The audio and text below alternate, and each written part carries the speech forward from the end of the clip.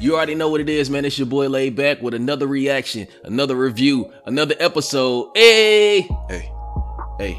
Look, man, make sure you hit that subscribe button and make sure you hit that notifications button as well. I would deeply appreciate it. But look, Everyday Struggle, what's good? Hey, look, they got a brand new layout too on Everyday Struggle. They got it like Happy Holidays feel, you know, it's the Christmas vibe in the studio. So they kick off this episode and they was talking about the Migos. Now the Migos got this new video coming out, and inside of the video they got like a mock, you know, Everyday Struggle cast, and they got an Academics, they got a Joe Budden, they got a Nadesco or whatever. And so this threw the whole internet in like a uproar. You know, it was just funny. So, you know, basically they had got into that, and actually Academics had interviewed the fake Nadesca. Her name is Kiki. She's a model or something like that. So they were just clowning Nadesca, clowning. It was just super funny or whatever. And also, you know, Joe Budden was like, yo, pretty much he had a great year, you know, and he not taking the beef like too serious or whatever. He was saying, okay, like, so what if I actually rap at these dudes? Like, it's funny until I start with these bars. And Academics was like, bro, then you corny, you can't rap. Joe got upset, how can I not rap against somebody that's rappers, blah blah blah, the whole new generation thing, you know, the whole angry bitter Joe thing or whatever. But then they switch over to the Big Sean and Metro Boomin project, and according to the internet, everybody's saying this project is trash, tritty-dash.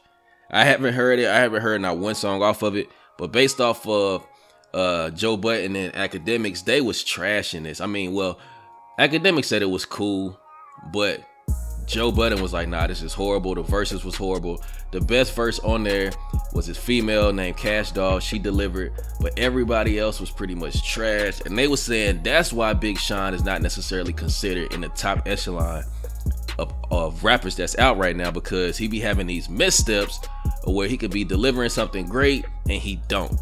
You know what I'm saying? So that's basically what they was getting at as far as why they can't compare him to the top artists like Drake, Kendrick, you know, and J. Cole, because he'll have a great, you know, flash of brilliance and then he'll come back to earth and you like, man, what's going on?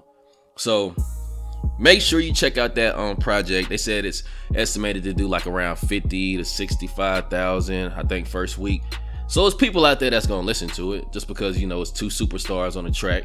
You got Metro Boomin that's producing everything, super producer. You got Big Sean coming through, and we all know what Big Sean can do when he's actually in the right mode. He can actually produce really good music.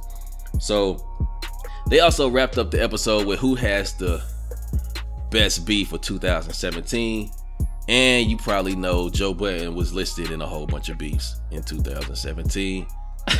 So at the end they picked, you know, I think it was the Everyday Struggle crew against the Migos, because it kind of lingered on throughout the whole year. And so they were just saying how, you know, it has so many different elements to it, you know, the whole blouses thing, the whole you got left off of Bad and Bougie. Now they come back at the end of the year throwing us, you know, throwing them inside their video with other characters that look like them but don't look like them. You know what I'm saying? So it was like a big year for Everyday Struggle. I think this show is like, it's like a staple inside of hip hop now. They've been on, I think, probably like 8 or 9 months. So I actually think like they solidified themselves inside of hip hop. Like they actually had a couple viral moments, more than a couple viral moments that spread across the whole internet. They said that whole Migos and Everyday Struggle beef got over 500 million impressions. That's ridiculous.